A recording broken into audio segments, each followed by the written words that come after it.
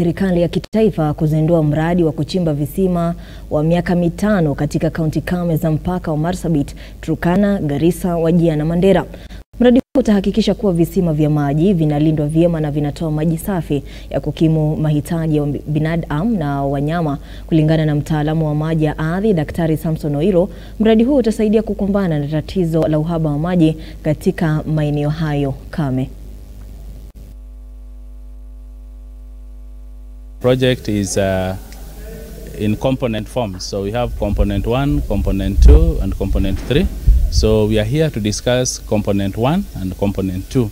So in component 1, we are going to handle the issues of nature-based solutions to improve livelihood of the community, to develop nature-based solutions that will also even enhance the ecological services.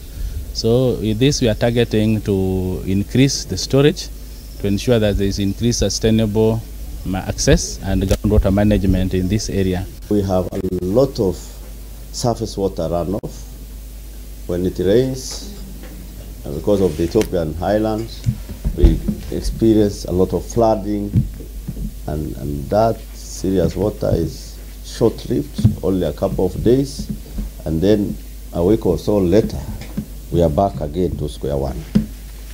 So this Horn of Africa groundwater for resilience is the game changer. We've just had a conversation here.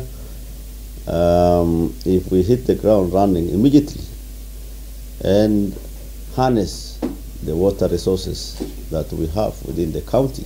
Alafu tuwe na storage tanks nyumbani, itakuwa inatusaidia. Hata kwa kijiji storage tank moja kubwa ikiwekwa itatusaidia.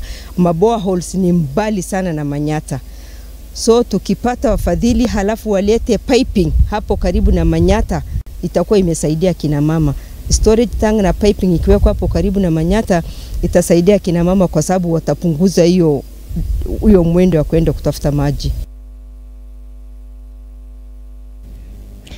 Na wenyeji